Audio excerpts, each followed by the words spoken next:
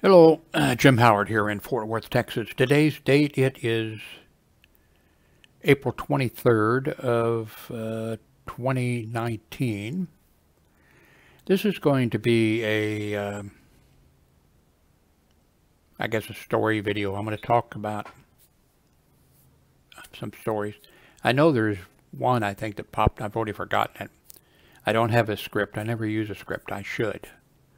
If you happen to know, by the way, of course I could use Word or something else, of a good one that would work with, of course I have, what is it, Notepad++, which is good. But anyway, if you can think of something that would be good for a script that I could have running over, I have two monitors, so you're seeing this monitor, well, here, because that actually the camera is sitting on monitor 2. So I have monitor 1 right now. I've put it in my 4K monitor is back in 1080p. My other monitor, I've replaced the widescreen monitor with a 1080p monitor. I have the control panel for my software that I'm running right now to record the desktop, and the image is over here. I could actually drive it over I can pull it over here so you can see what it looks like. Here's, what I'm using, and it has the settings in it. But it's over here, so you're not seeing it, and it's not distracting. But, so this is going to be a sort of a story video. I have been reading, what is it, Quora? For, I don't know, a long time, years or what, I don't know how long they've been around, but and it's become addictive. And it's, I'll go over, and they have an awful lot of videos or questions. They have questions that people answer. And you get some really, great questions. You get some stupid questions, You get some really great questions, and then you get some people who are really qualified and have expertise in an area, and it's really interesting. An awful lot of the questions are for medical people, like, what's the worst thing you ever saw? What is the saddest thing you ever saw in the emergency room? What is, who's the worst doctor you ever? Questions like, and a lot of those questions. There's an awful lot of questions, military type questions. Which is the best branch of service to go into? Have you ever seen somebody court-martialed? Have you ever seen a high-ranking officer? There's an awful lot of questions about, the royalty in, the queen or something. Can she commit a crime and be arrested? Does she need a passport? And just a lot of questions. I think the first time, if I remember, it might have been something else. I think the first time that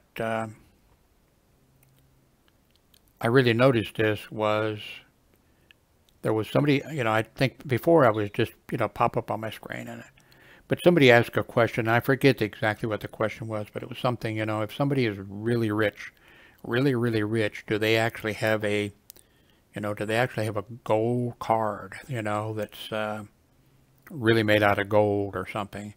And it was like, also, when they go into some place, a nice restaurant or whatever, do they have to take their card out and pay with their card like everybody else, or does, And 2 or 3 people answered who had worked for really, really rich people, and, they talked about that. I've learned an awful lot from this. I intended to go into the military when I went to a military high school, because I intended to go into the military when I got out of high school. In fact, I went, as soon as I graduated from high school, I went down, tried to enlist. I was rejected because I was 40 pounds under the minimum weight requirement. I didn't know they had a minimum weight requirement. I always thought the military built you up. And then 2 or 3 years later, I was notified to go down for my selective service physical.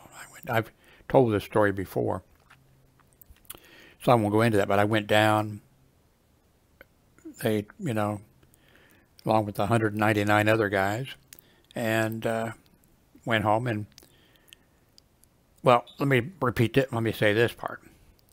There was 200 of us there, all naked.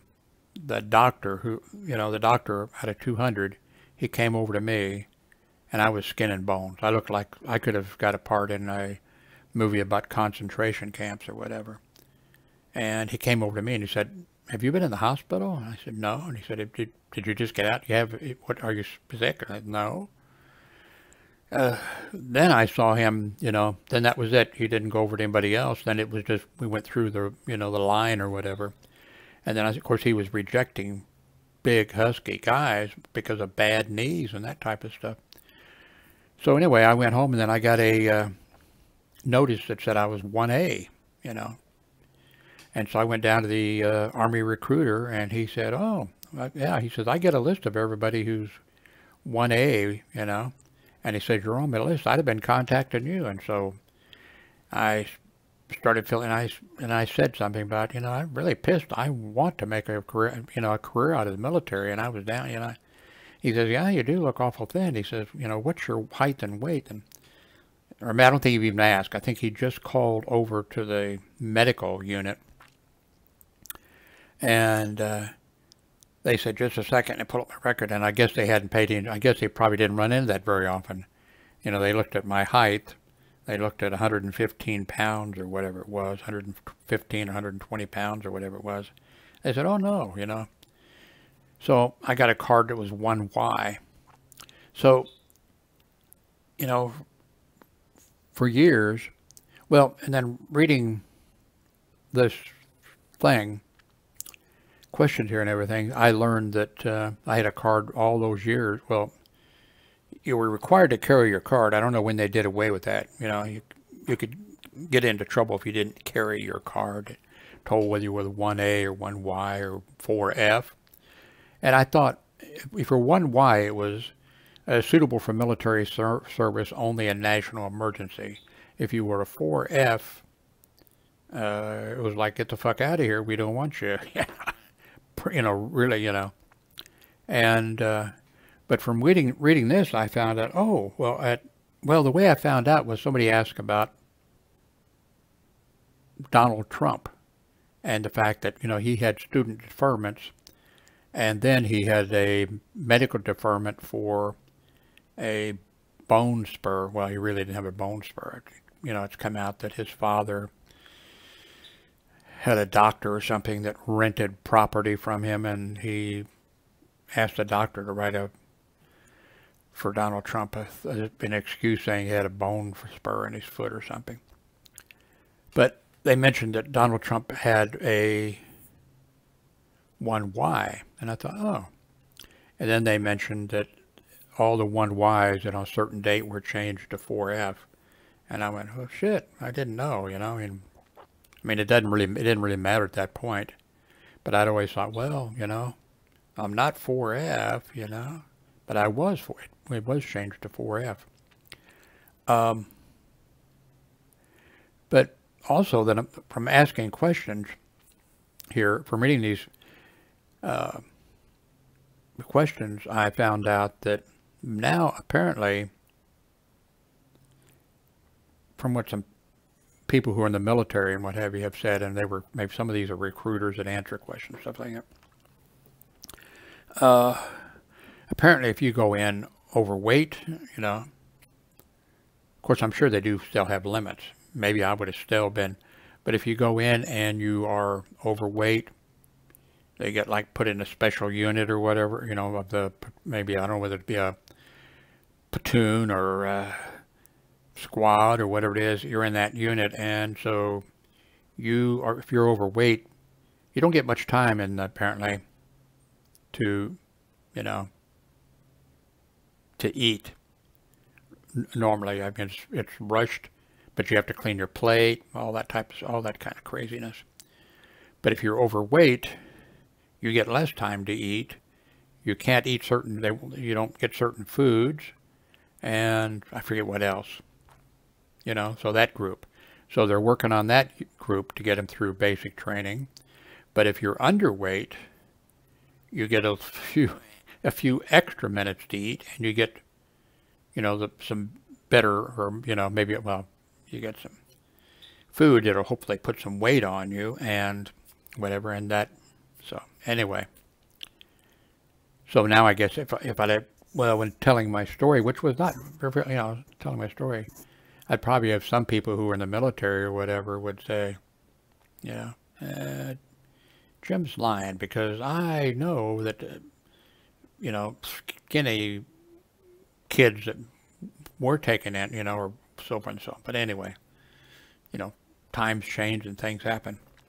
But anyway, so what happens with this thing here is I start reading these things,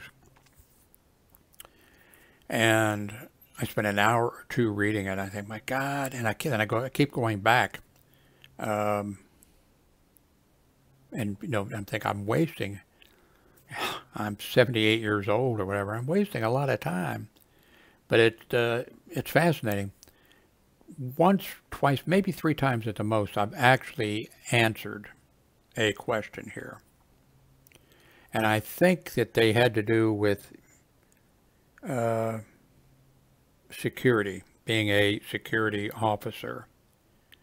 And, or maybe might have had to do with something having to do with a hospital.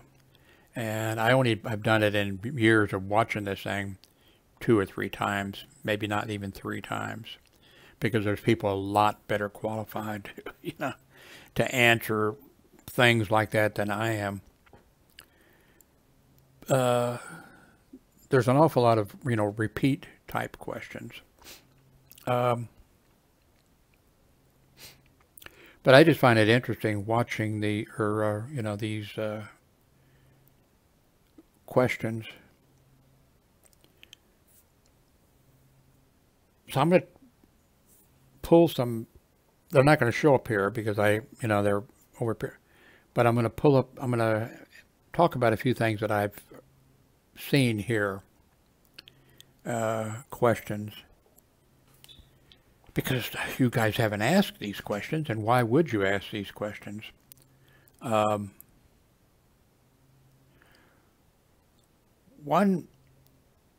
and maybe not be a question too, it may be that something just jogs my mind about something or other. And there are some things that are popping into my head now. I am not going to mention any names. I'm not even going to mention the name of a hospital. And I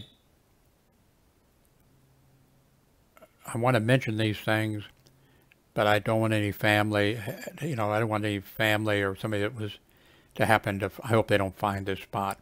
And you may think, oh, Jim, you have less than 3,000 subscribers. You don't have to worry, you know, it's not going to be on CNN or whatever.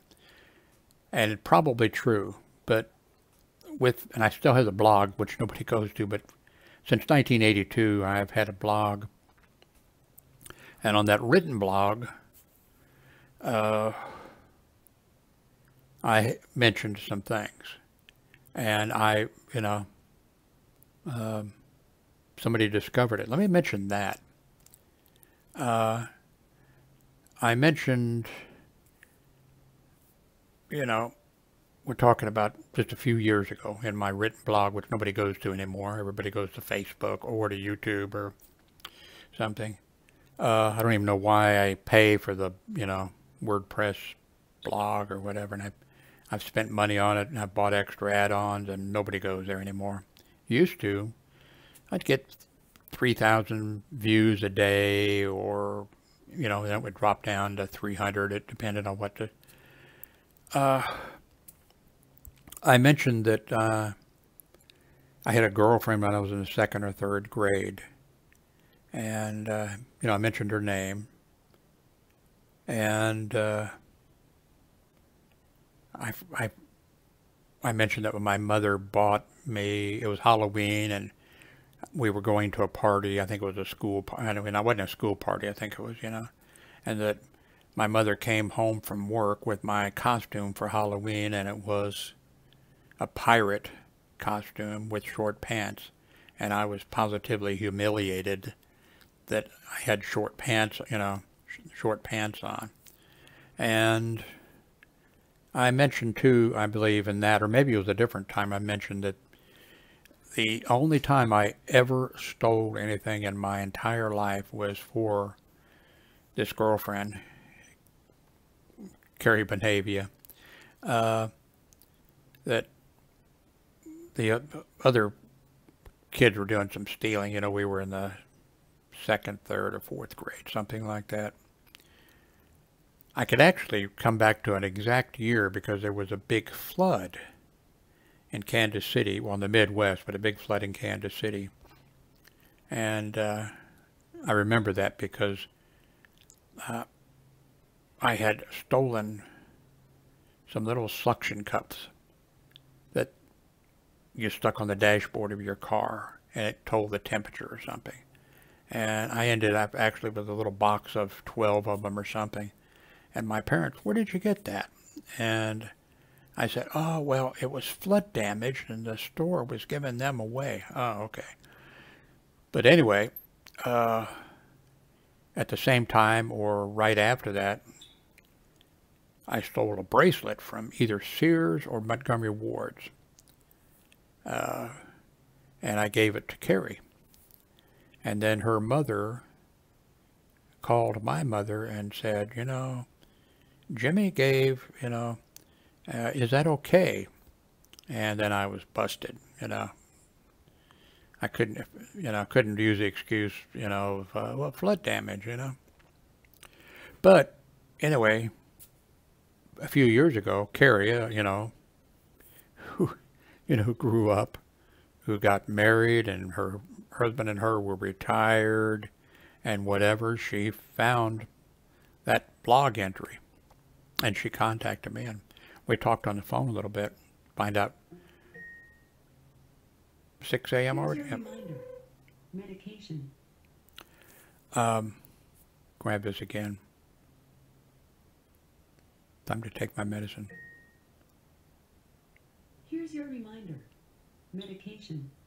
That's echo. Actually, I use the A word for it, though. So anyway, I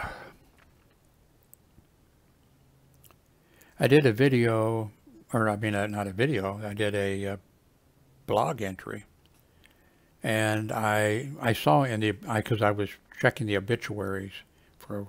Well, I stopped actually doing it. I'm afraid I'll find my name in there. In the Kansas City Star, that's where I spent my, up to 2000 or whatever. And I saw that a man died who used to be a Kansas City, Missouri police officer, but he had retired, and then he, well, I didn't know. I mean, I knew him when I didn't know what his, but he had retired, and then he was working as director of security at a bank or something. But anyway, I read it, and then I Eugene Segan was his name, and I did a blog post and said, I'm really sorry to see that, Eugene had passed away, that I knew him back in the 1970s, and he was, forget the radio number now, I think. Anyway, Kansas City, Missouri, and he patrolled the district where St. Joe Hospital was, where I was a hospital security officer. And then he also, anyway, I talked about, he is, I've been, 30 years or whatever, I worked, hospital security, and he was the best, if you wanted a police officer, that was, he was top-notch, #1, and everything, and talked a little bit about his and the relationship that we, the work relationship that we had, where he helped me out, and I'll mention one way.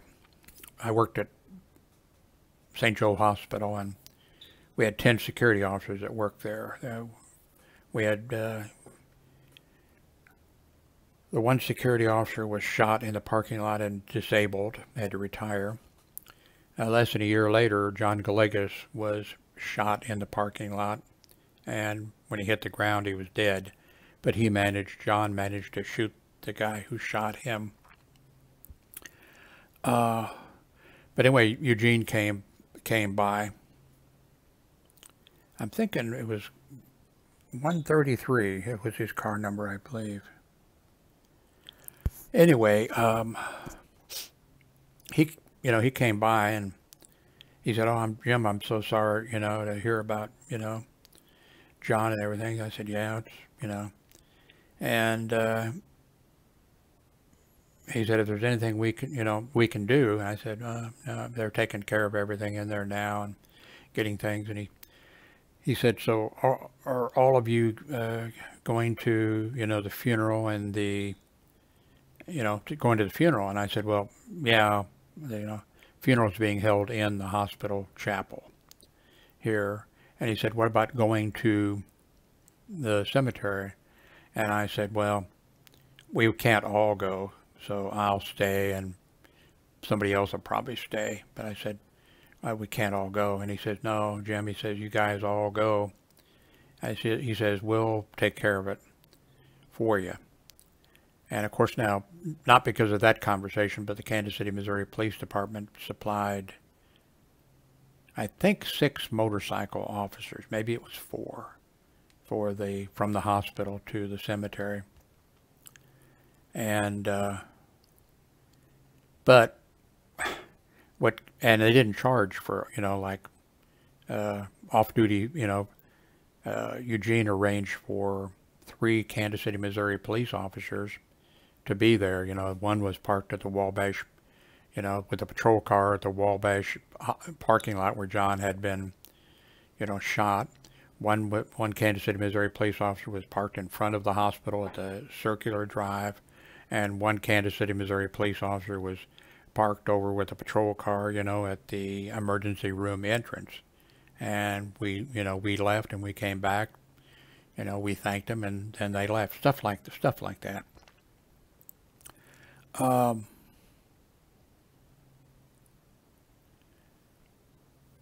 So anyway, I blogged about Eugene, and I got an email from his daughter, and she said that, and this is right at, very quickly after his death and his obituary being posted and everything. She said that she did a search. She had done a search and she found what I had written on my blog, and she said, "Thank you so much and for what you said about my father." And she said, I read it and she said I cried, and she said I showed it to my sister and she was moved by it, and she said, "We're not going to show it to Mom, yet. We'll wait." Her mother was, really broken up, but they would wait, and then they wanted to show it to her too.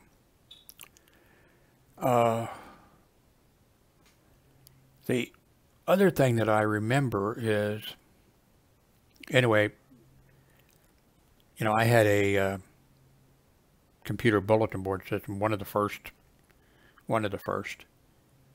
in the world, and one of the first in Kansas City, actually number 3, I think. And I ran it forever up until the World Wide Web was invented. Then I moved it here to the World Wide Web. But I had computers. I was one of the first people to have a personal computer, and I owned a bunch of them. I've done a video on that, all the different models that I, Commodore 64, Commodore SX 64, Radio Shack Model 1, Radio Shack Model 2, just anyway, tons of them.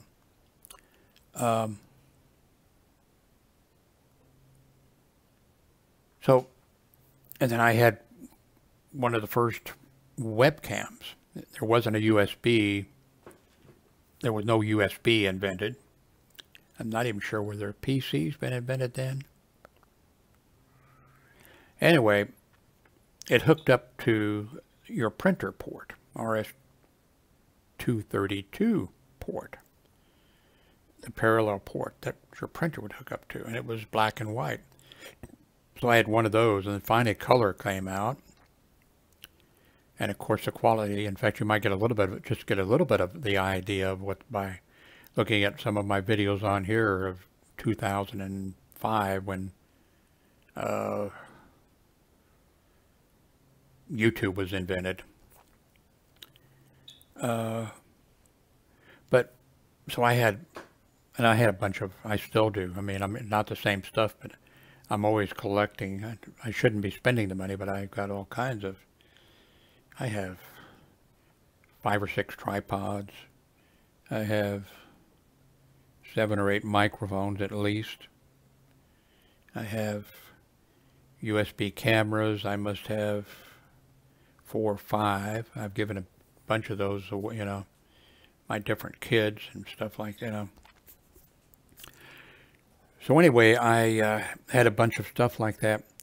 And then back in the small town that I lived in, there was, and a lot of those were because of me, people started computer bulletin board systems because of mine. I mean, years later, I'd run into some of these people who ended up going into high-tech jobs or whatever, and they'd say, oh, well, you know, I was in grade school or high school, and I got a modem, you know, and you were the first one and you talked to me and you gave me advice and all that, and that's why I've got this, you know. So, but anyway, a Kansas City, Missouri police officer had a bulletin board system. In the little town I lived in, a police sergeant there had a computer bulletin, you know, because of me. I mean, I didn't actually communicate with him, but a police dispatcher had one. And, you know, because it was getting later and later, you know, and in the beginning, I was one of the few people that had one. But before long, it spread, and everybody had them. But anyway, there was just a guy in the town, and he would log into my bulletin board system. And he logged in, he left a message or something, and said he was disabled, and, you know, he didn't have much money, and he wanted to get a camera, you know. He, at that point, they were USB cameras. And he wanted one, and could I recommend an inexpensive one or whatever, and I said, whatever his name was, I said, I got one you can have. It's black and white, but you can have it if you want it. And he said, oh, well, fantastic. I mean, and I said, sure, you can have it. And I said, is there anything else you need or whatever? And I think he said, well, do you have such and such a software program or whatever or something? Now, maybe that was later on. Anyway, he said, well, I'm handicapped and I can't get over there right. And I said, I can bring it over to you. So I took it over to him, gave it to him, went back home. You know, months went by. He still checked in occasionally. You know, I'd see him in the user log or whatever that he checked in to. This is before the World Wide Web. I'd see that he'd checked in to, you know, on the caller list or whatever. And so then he sends me an email, and okay, that was it. By then I forget if I was using OS2 or I wasn't using MS-DOS then. I'd moved on to something, I forget, something else. And he said, do you happen to have, he says, I'm still using MS-DOS or whatever. do you happen to have such and such a file? And I said, yeah, I've got a whole bunch of those old software programs here and stuff. And he said, I need that. Could I get it? I said, sure. And I said, do you want me to bring it over? And he said, no, it's okay. He says, I can be over there in a few minutes or something. And I said, okay. So he pulled over, in front of the place and came in. And I sat down, and I'm not a drinking man, so I didn't offer him a drink. Maybe I offered him a Coke or something. He sits down, and I gave him the I don't think they were 3.5. I think they was like 5.5 floppy or whatever. I think. Gave that to him, And he says, well, I guess you heard about me being arrested or whatever. And I said, no. And he said, what was in the paper? Local paper was weekly, And I usually checked it, glanced through it or something. But he said, I got arrested. He said it was in there. And I said, oh, I'm sorry. What happened? And he said, I was arrested for possession of child porn. And I was like, what? And he says, yeah. He says, I'll tell you what happened. He says, I use a laptop computer, and the thing wouldn't latch or something. The lid wouldn't latch or something like that. And he said, so I took it out to, we were in a small town. He took it out over into Kansas to, not to Kansas City, but he took it, that's not suspicious. I mean, because you go down the highway and he took it over in a park to a computer store to get it was the on and off switch. That was it. And he says, yeah, he says, I left it there to be repaired, and the repairman put child porn on my computer. And then they called the police, and I guess the Overland Park police came, and then, I don't know whether they arrested, but then the local police there got, and anyway, so I'm like, well, right away I'm thinking, he's parked in front of my house. I know you're innocent, until proven guilty. But I was thinking, I don't want him parked in front of my place. I'm thinking, let's end this conversation and get him to go back home. But anyway, he tells me, yeah, the repair guy put porn on, and I said,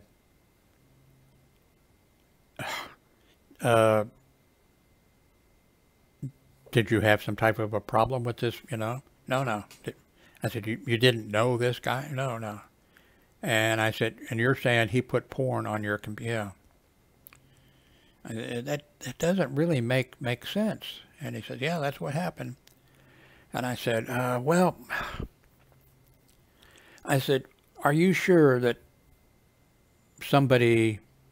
that you didn't accidentally download, that you didn't accidentally download, you go someplace and something pops up and then it's on your computer, it's in your, no.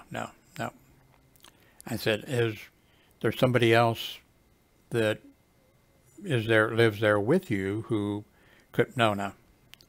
I said, well, I mean, what time do you go to bed, 10 o'clock at night, your computer's there, could somebody, no, couldn't happen. The repairman put it on there. And I said, I forget, this is back in the 80s, I think. Anyway, I said, when you go to court, you're going to say that this person, yeah. And I said, I'm sure you probably have a lawyer, and I don't remember he had a lawyer or not, but I said, it just does not make sense. I said, I know you wouldn't do something. No, no, no, I wouldn't do anything like that. I said, I think you should, you know. But anyway, at the same time, I was just thinking, I was saying these things, but I was thinking, leave, you know. This guy wasn't a friend, but I mean, even if it was a friend, I'd be like, you know, leave, get your car out of, you know, in front of my place. And so what else did he, anyway, he said, yeah, he said, I took it out to this computer store. All the guy should have done was fix the on and off switch, but he had to go look at my hard drive. He didn't have to, you know. Why would he go look at my, you know, hard drive? And I said, I don't know. And he says, and he put the, you know, and I forget, he put this child porn on there. And he says somehow he knew, I guess, I don't know. He said he went to his boss and said, you know, at the computer store, there's child porn on here. And the boss told him, and the, you know, the guy, the tech said, we need to call the police. And the boss said, fix the on and off switch, give the computer back to him. We shouldn't be looking at the hard drive. Give the computer back to him. And anyway, the tech went and called the police. And he told me, he's, you know, like, and he got fired for that, you know. So, anyway, I'm, you know, get out of here, please. So, you know, he left. And I don't know what happened after that. I'd kind of stopped looking through, I think, the local paper or whatever. I should have kept looking through I should have been always looking through it, because if something like, you know. Anyway, I blogged about this for some reason, years and years later. And a guy leaves a comment on my blog. Or did he send me an email? Can't remember which. I think he left a comment. Well, I think he also sent me an email, yeah, because I think he sent me an email and says, he says, I read your blog entry. I was the tech at such and such a shop in Overland Park, Kansas. And he says, yeah, he says, the computer came in and he says, I checked it and there was child porn on the thing. I went to my boss and said, we need to call the police. And the boss said, no, just fix it and give it back to him, or, you know, charge him and give it back to him or whatever. Do not call the police. He says, I called the police. He said the police showed up, asked me questions, you know, I gave the information, signed a report, all that type of stuff. And he said, then my boss fired me. And so I think he gave me a couple, then I think he said a few things in there, things that I did not know or whatever. But anyway, that shows you.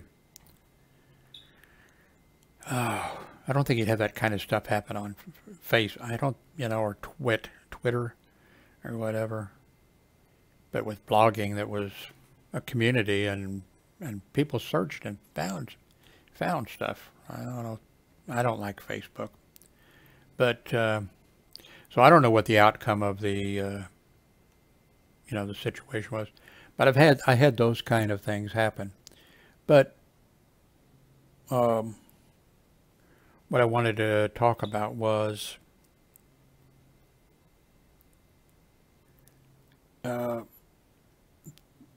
questions that have asked here that I haven't. I think I may have commented, but I don't think I did here. I think I did using whatever it is, and I think it was happening because it was tied into my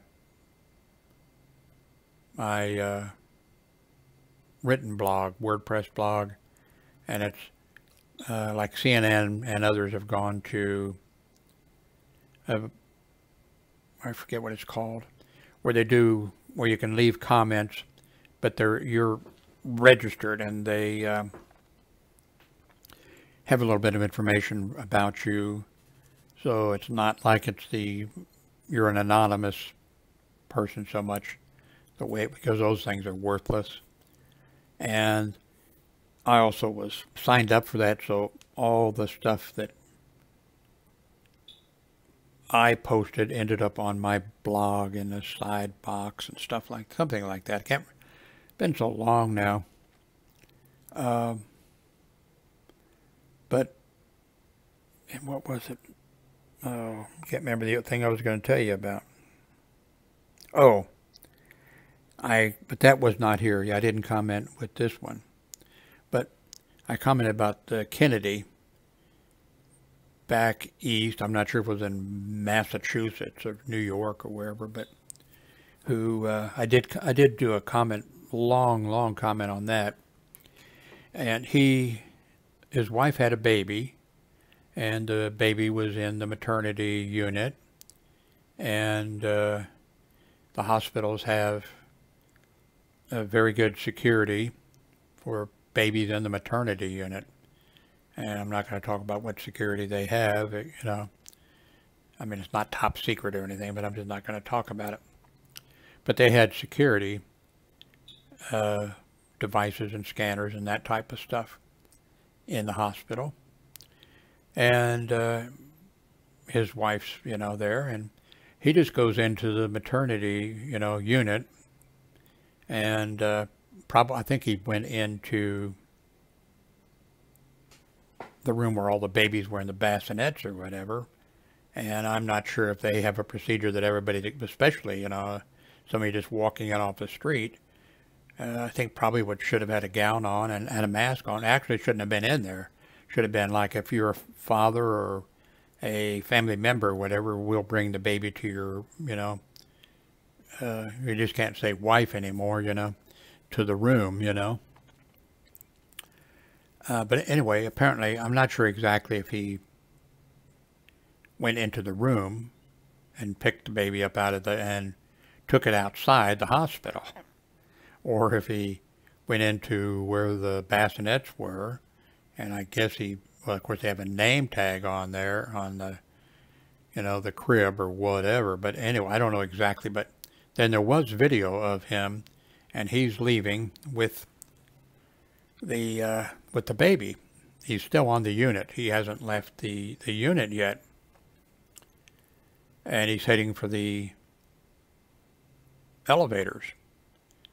And some alarms go off.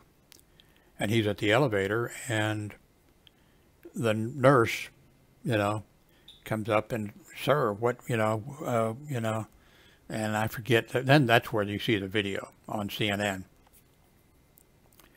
And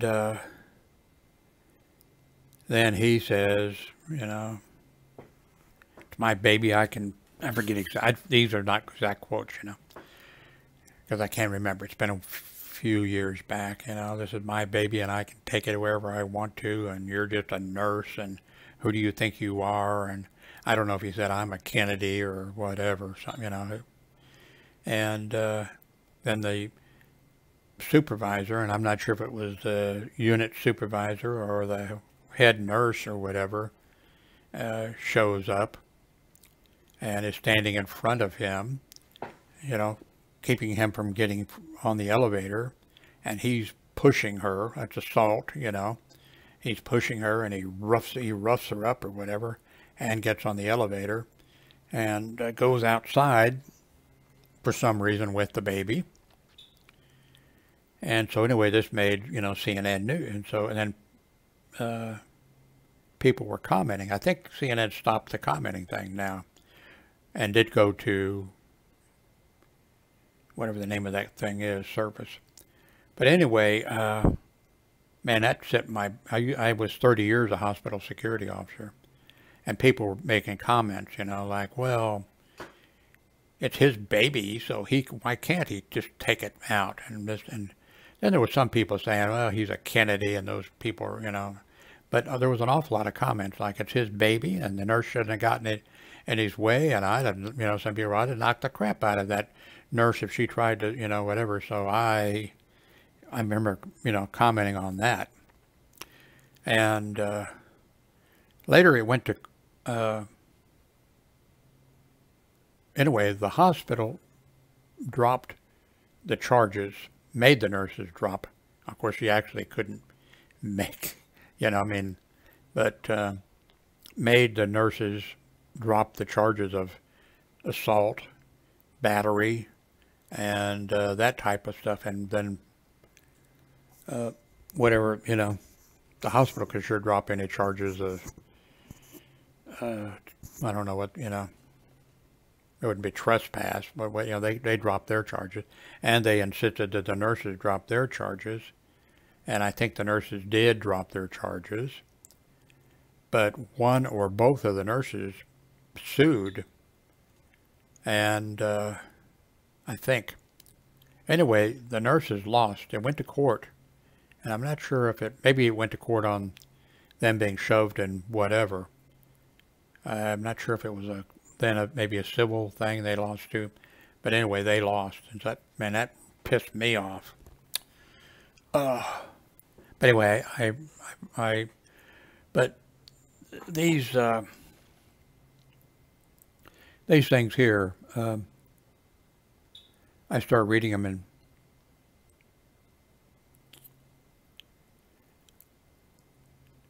this one here, I haven't even read the whole thing. I've seen a couple words here. I'm sure I'm saying this wrong. Epiglottis, there, just right here. I was working at a small hospital, and we got a new ER doctor who was in charge of the ER. Well, he wasn't in charge. I had some words with this guy. Well, the time that he was there, I had some words, you know, he wasn't in charge of the emergency room. He thought he was, and I set him straight on that a few times, and administration backed me up. But he was the head ER doctor, you know, so he was in charge of the other ER doctors and a few things like that. But, so, anyway, he was brand new. I happened to be there when he came in and introduced himself and everything. And anyway, then he says, you know, of course I was in an emergency room a lot of the time, and I was there, and he said to the nurses, you know, we're all a team, we're all working together, and I want all of us involved in everything. I even want, you know, Jim, the security officer, involved, and we're all going to be learning together. We're all going to be, you know, supporting each other. And when, you know, and he's going on about all this stuff, and I thought, fantastic. This is the way it should, you know, this is the way it should be. And so then he goes to his doctor's room there. They had a room where they could sleep. There was a desk in there too, but, you know, if there was no patients, they could sleep. And he went there, and I said to Virginia, the ER nurse, one of the two ER nurses, I said, I'm not sure if she said something first that she didn't like him, or anyway, or maybe, but anyway, I said, you know, she says, I've been a nurse, Jim, a long time, and he's a fake and a phony and blah, blah, blah, blah. And I said, I disagree. I think this thing of everybody working together, everybody knowing what they need to do, everybody. That's, you know, and he said it was going to be a learning situation, you know, for us all. And she said, Jim, I forget exactly what, you know, he's a phony. And I said, well, I disagree. So the next day I come in, and I guess just before I left, an infant had been in the emergency room and was transmitted, or was sent in to Children's Mercy Hospital. And so the baby was gone, the family was gone, and two nurses were there. I think that they maybe were just getting ready to get off duty. I don't think it was Virginia. Anyway, two nurses were there. Sometimes they give too much detail or whatever. I'm sorry, the way I'm running this, I can't enlarge my picture with this the way it's set up now, but you don't see the garbage around it because it's embedded. So anyway, I guess the nurses were saying to the doctor, this head ER doctor, doctor, you know, the baby had epiglottis. I'm sure that's wrong. And you probed in there.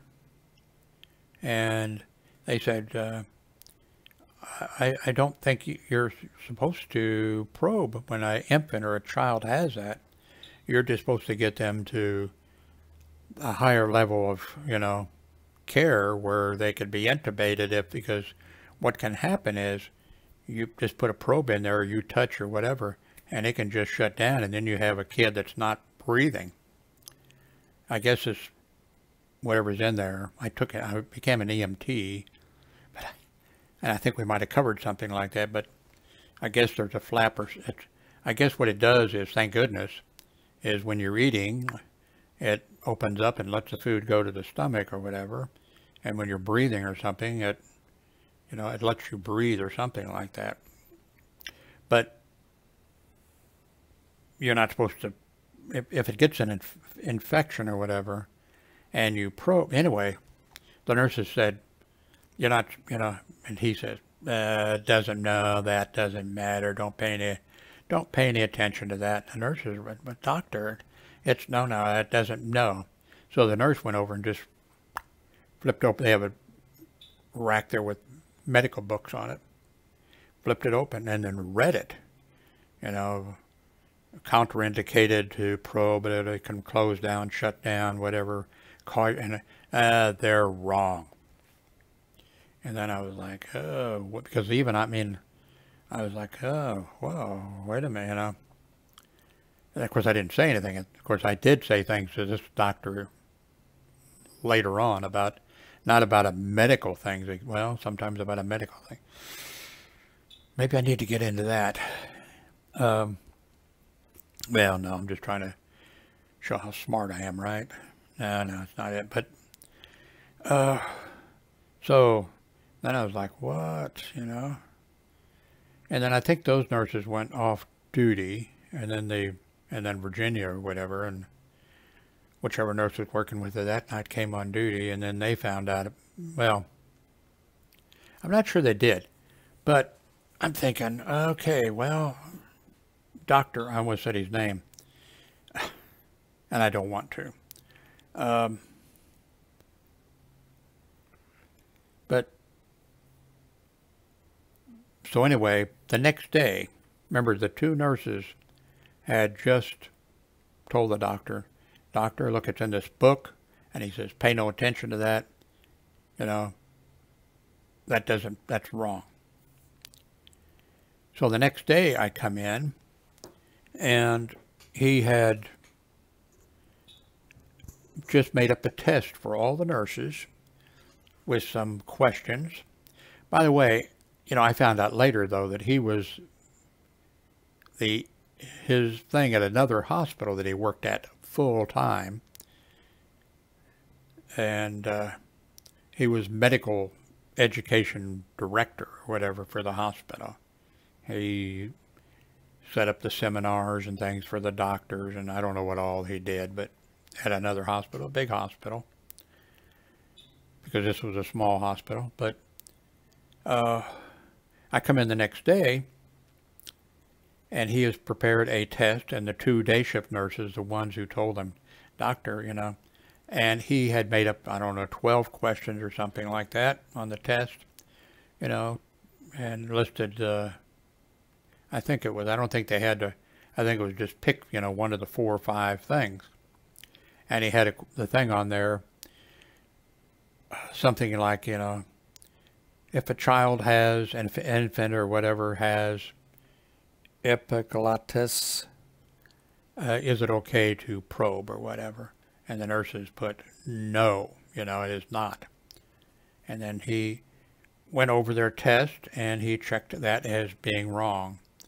And then I knew this guy is a fucking asshole, and this guy is stupid. And so when Virginia came on, they had a test laid out for them too, you know. And I said, Virginia, I said, I should have known. You've been a nurse for a long time, and you know, I disagreed with you about, I almost said his name again, Dr. So-and-so. And I said, you're right. She said, yep, Jim, I've been a nurse a long time, and I've seen, you know, doctors like that before or whatever.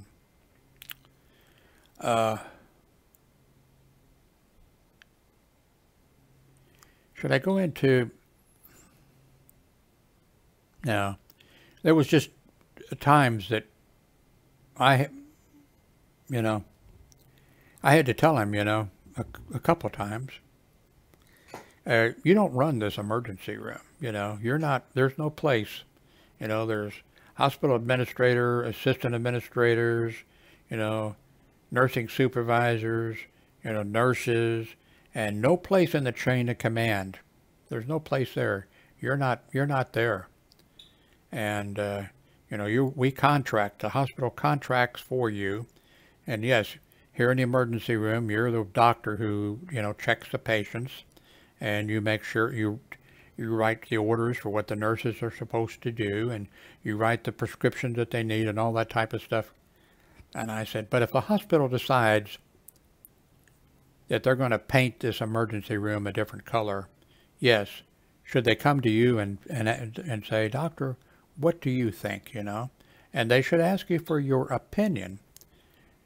And, you know, maybe you would say, what color are you going to paint it? And they'd say red, and you'd say, no, red has an effect on people that would be negative or whatever.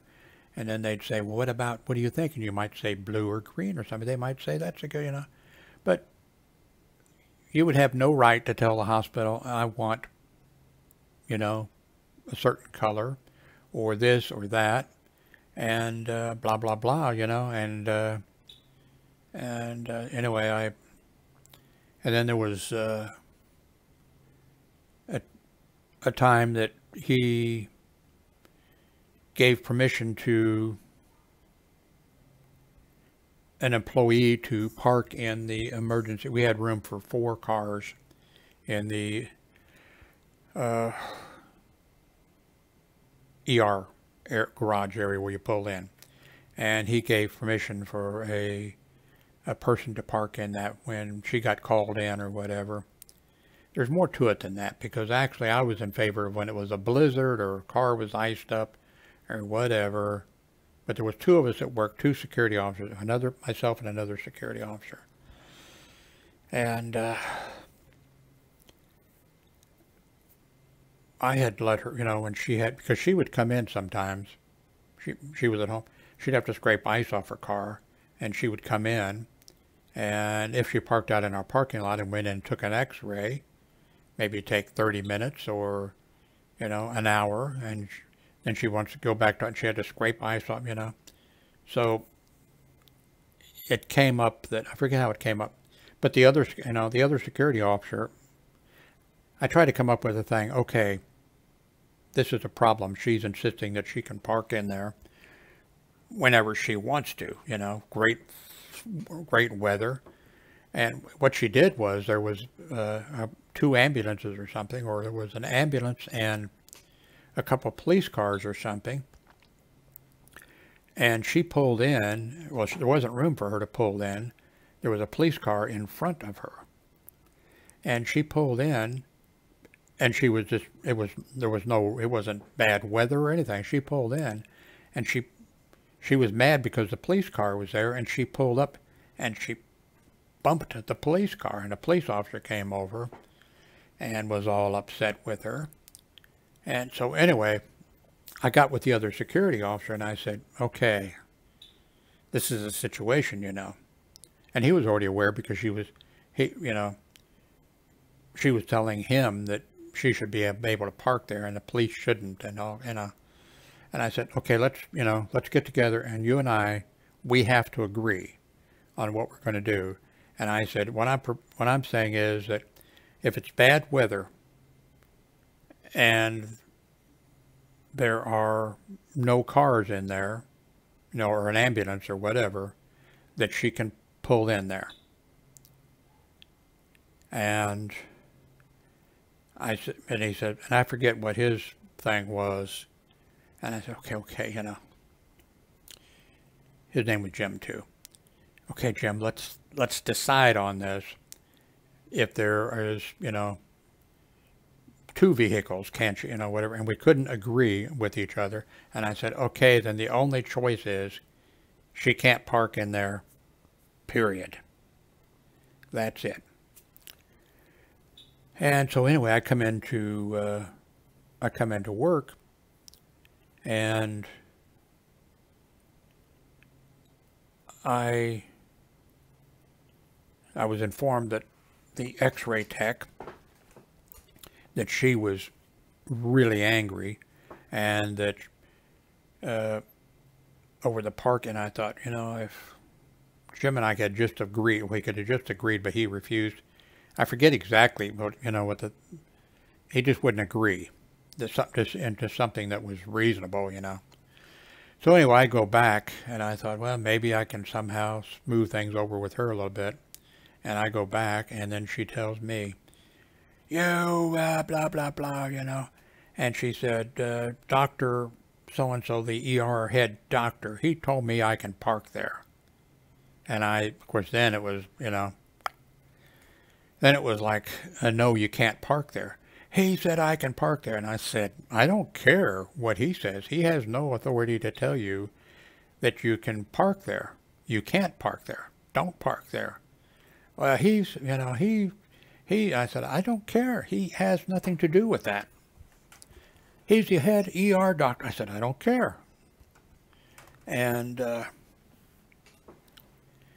so then later in the night, he had to get out of his room for a patient in the middle of the night, and then he came over. Oh, Jim, I want to talk to you. And then he said, about so-and-so parking. He says, I gave her permission there. And I said, to park out there. And I said, you don't have the authority to give her. Well, I'm the head. I said, it doesn't, and I laid it out to him. And so the next day or whatever, he went to administration, and they told him, you don't have the authority. No, she can't park there. If she parks there, she will be fired. And you don't have the authority to tell anybody where they can or cannot park, or something, And so this just jogged my mind about that and that ER doctor. Eventually he came to me and said there was something came up, personnel type thing, having to do with a nurse. Now you get into an area there. I mean, he was the head ER doctor. He couldn't fire a nurse. He couldn't hire a nurse. He couldn't discipline a nurse. He could lodge a complaint or something or other. But he got involved. I think that was or was it something else? Well, yeah, I kind of remember now. He got involved in a nursing situation. That's kind of a gray area, ER nurse, sort of a gray area, sort of. But he went in administration. Well, there was some other things I didn't mention, about him. But he went to administration. He said, oh, Jim, like later in the night or whatever. Jim, he says, I went to administration, wanted me to come down and talk to me, and he says, I forget what they told him, something, and I said, Doctor, what they're trying to do is to get you out of here, if you ask my opinion. I said, I think, and I had no communications with administration at that hospital, really,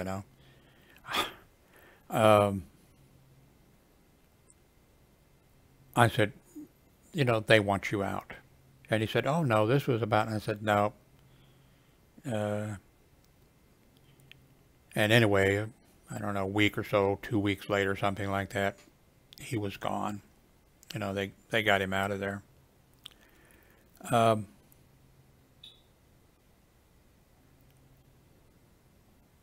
Well, I wanted to talk about some other things, but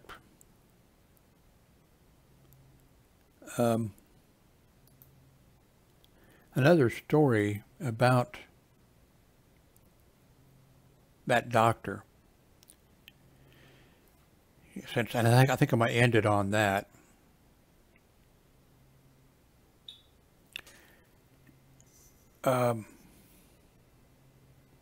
He was working full-time as medical director or education director at a hospital.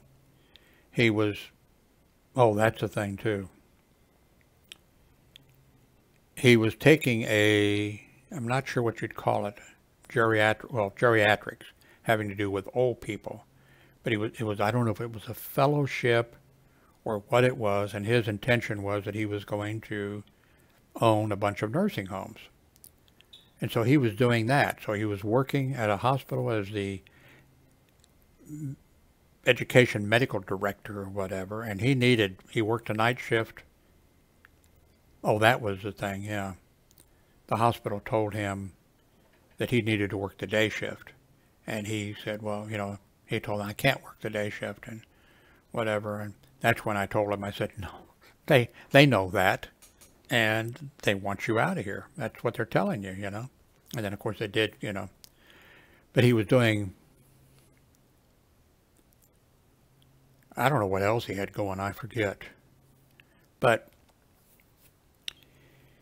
let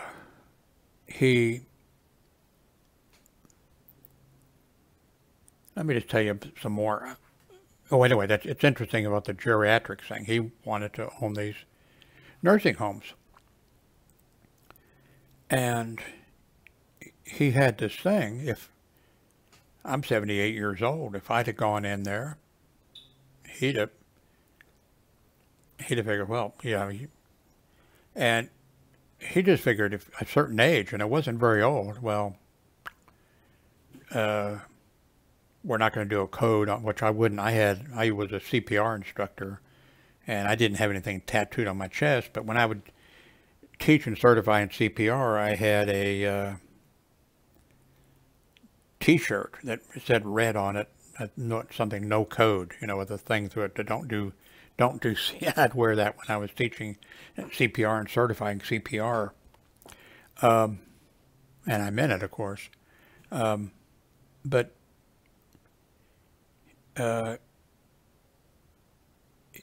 he would. I remember I was there late at night. Well, not real late, but it was late at night working. He was working, and the ambulance called and said, we're transporting in a 70-year-old, you know, female that collapsed or whatever. And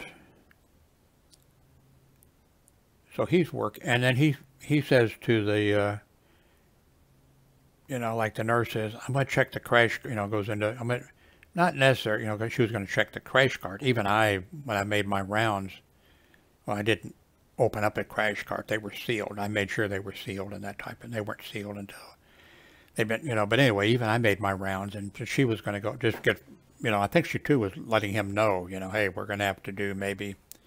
And he says, I forget what her age was, you know, maybe 70 or something, I don't know, I can't remember now.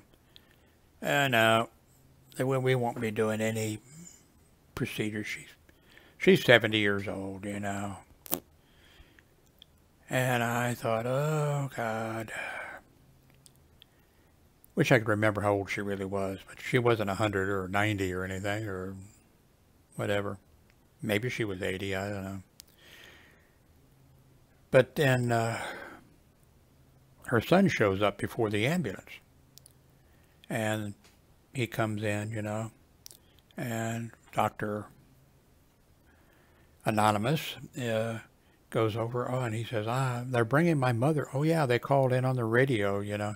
Yeah, and everything. She's coming in.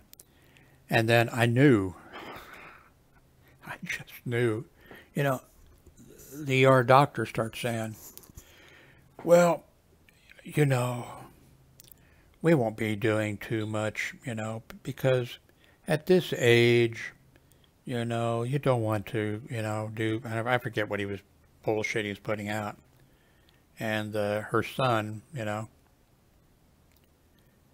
says, doctor, she plays golf. She played 9 or 18 holes of golf today. She plays golf and everything. And, well, oh, well, we'll see what, you know, but you know, at this age, you know. Well, to show you too, I came in it was 6 p.m. It had to be a Saturday or Sunday. I came in at 6 p.m. We'd had snow, you know, and there was a car that was buried in, not, well, in the snowdrift. And I came in, I went in, and I said, what's with, see, that, I hated working, well, I loved working. It was less than, I could just about see where I lived from there. It was great. And I worked there 10 years, and I came back, left and went away for a year, and then I came back and worked another year, and then left and went to another, you know. But I came in, and I hated working when there's no security around the clock. In fact, I'd said in the past, I will never, ever work someplace where they don't have security around the clock. It sucks for various reasons. I could give you examples. You know I could, right? Because I've got all this crap in my head, which I wish I could. I can't afford to lose any memory cells, but I wouldn't mind losing all these to be replaced by puppy dogs and kittens and flowers or botanical gardens or I don't know what. But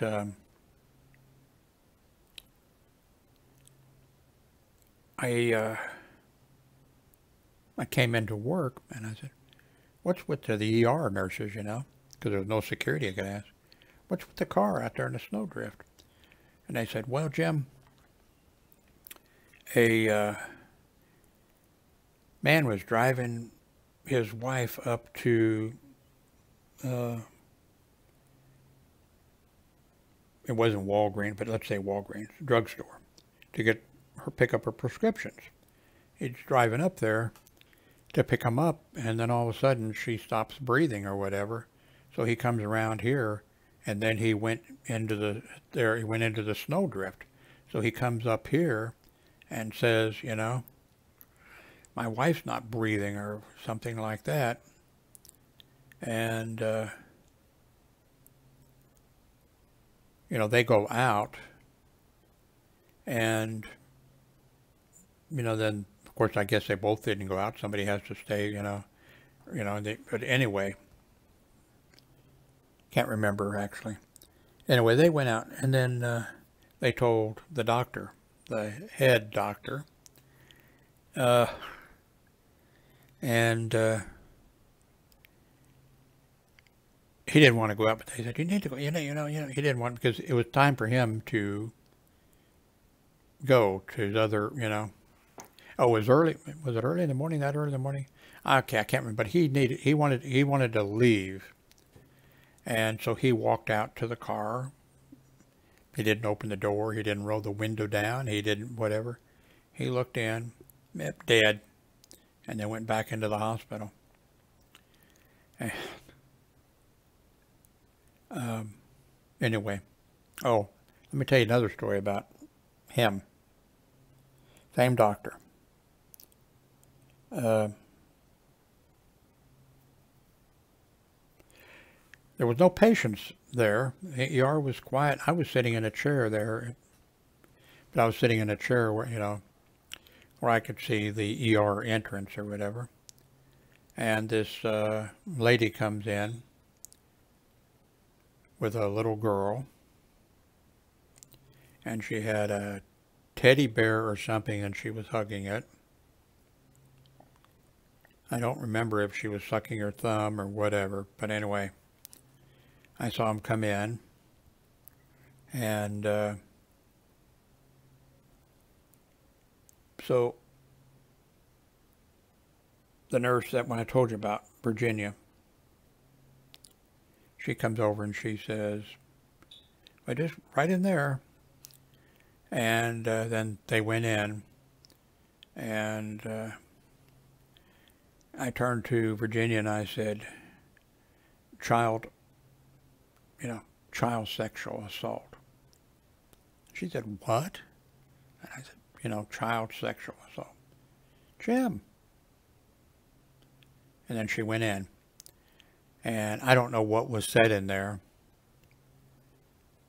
I'm thinking, that the child or the mother or somebody, well, she has a bladder infection, or I don't know what was said in there but just a very short thing. And Virginia comes out and says, "You're right, Jim." And then she gets the doctor.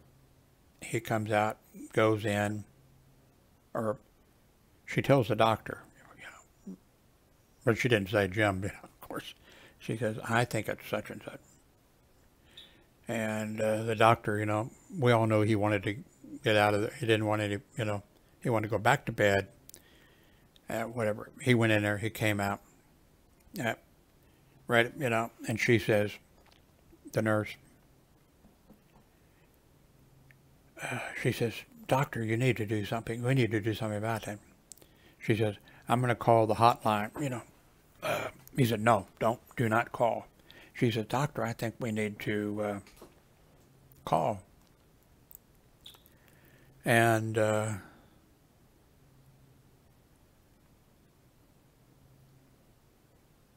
so then he's standing there and he has to write, the script or do something. He's standing there and I'm standing there.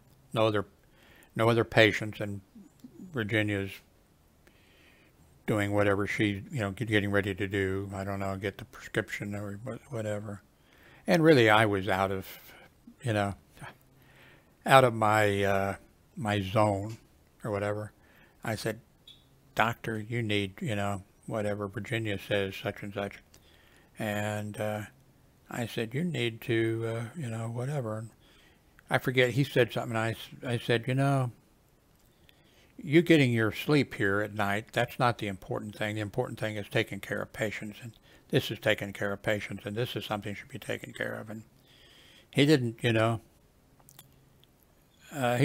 just, he wanted to go back to bed, and he could have of course, I'd have gone back at him, but he just went to his room. And the nurses were on 12-hour shifts there in the emergency room, and they worked a bunch of shifts in a row, and that gave them X number of, of course, you could only, it could only be 80 hours in a pay period, and it didn't, so the days they had to figure it out. They could work a bunch of 12-hour shifts, which is really hard, especially in the emergency room, especially if you're a nurse. It was hard for me, really. I was at, it varied, but I worked 2 8s and 2 12s. And those, actually I worked the 2 12s first and the 2 8s. So when I was working the 8-hour shifts, oh, this is not bad. But those nurses, they worked a bunch of 12s in a row, all 12s. And it was rough on them. They worked something, but anyway. So the nurses worked 2 days. So it was like a week later or something like that. And the way the rotation worked out, it was Virginia and myself were working, and the doctor, the head doctor, just worked out that way.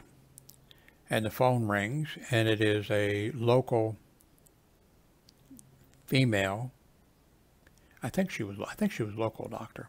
Can't remember. I think so. Anyway, she called and said on such and such a date, you had this little, I don't know, 4-year-old girl or 5 or whatever there, such and such a patient, da da da da. And she said, I want to know why, you people didn't notify me immediately. And did you notify, child, whatever they call it, on did you call the hotline? And Virginia said, no, I didn't. Dr. Dar is here. You can talk to him and find out why he didn't want me to call, whatever. And so did I say his name? Oh, no. Anyway, I'm not editing it out. I think I said his name. No, I didn't. Don't back it up.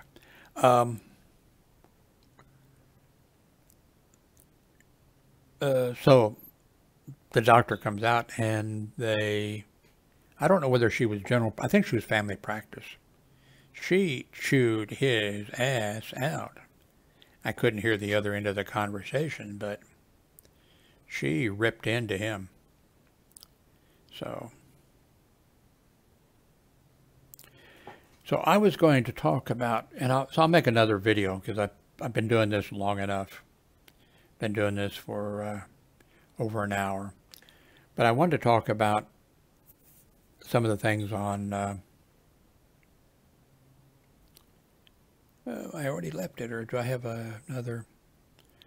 I want to talk about the worst, or the most tragic, or the most shocking ER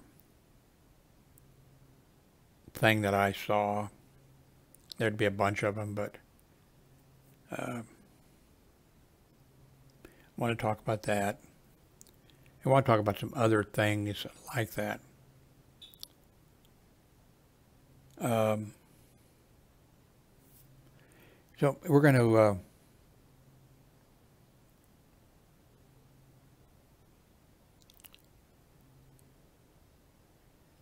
bring it to an end. It's 7 in the morning and I've been up all night, really. I do thank you for watching, and I'm not sure, what do you think? I have my picture up in the corner here. I can't enlarge it. Well, I need to work on,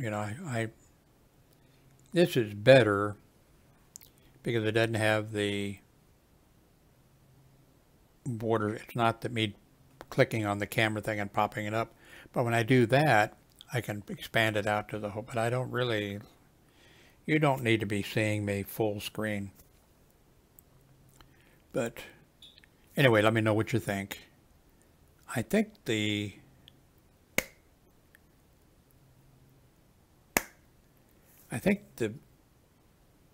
video may be in sync. That's one good thing. So I do thank you for watching. Give me a thumbs up or thumbs down or whatever. And I'll be back.